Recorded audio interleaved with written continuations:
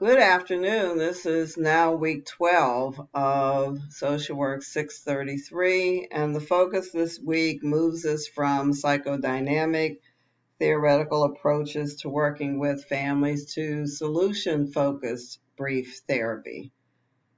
So, looking first at the introduction. Solution-focused brief therapy is future-focused, goal-directed, and focuses on solutions rather than on the problems that brought the client to seek help. Solution-focused techniques such as the miracle question that you hear a lot about and searching for exceptions can productively be added to any other theory that you use with your client. The learning objectives are to identify 3 different follow-up questions that could have been asked by the therapist at the end of the irreconcilable differences, a solution-focused approach to marital therapy video, and to describe 2 strengths of solution-focused therapy and helping the couple in that video, and 2 of the possible limitations of using SFT with a couple who presented these particular issues. The learning resources are as follows. Chapters 11 and 13 in the text, and then a number of articles. If you can't read both, I would read the one from De Chazer, I hope I'm saying that right, from the Journal of Marital and Family Therapy, since this person, along with the person who does the video, were essentially the founders of solution-focused therapy. There is the website that specifically talks about what is solution-focused therapy, and it lists the two people who developed this theory along with other colleagues.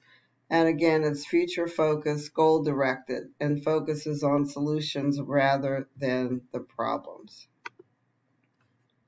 The media for this week are the video I mentioned, Irreconcilable Differences, a solution-focused approach to marital therapy. The first assignment for this week, and I'll adjust the screen.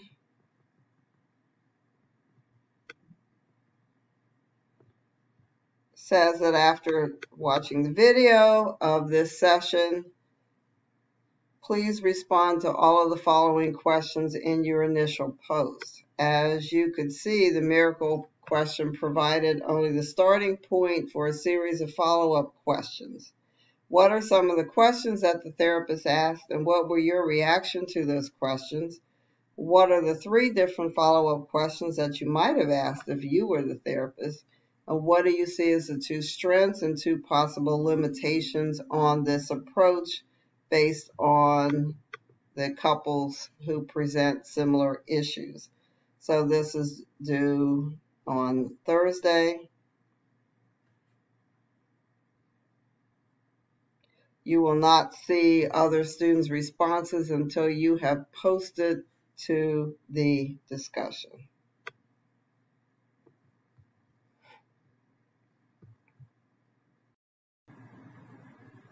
The next assignment is to help you in preparation for your final integrative paper. So you are to review different articles that were presented in week 4 to create your client family genogram. So this time you're looking at a client situation.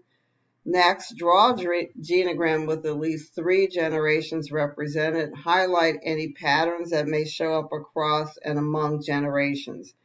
If you do not have very much information about all 3 generations, please draw accurately the information that you do have.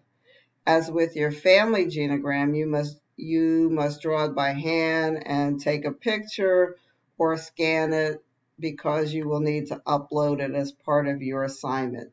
Step 3, after you do upload that genogram you created.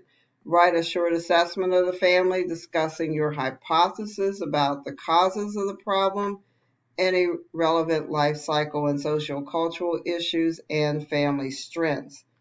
In addition, describe any issues that you encountered while creating this genogram. Did you find this process of creation easy, difficult, and what did you learn that surprised you? And how could this type of activity help a client? So, respond to at least one of your classmates. This is also due by Thursday, with your responses due between Friday and Sunday.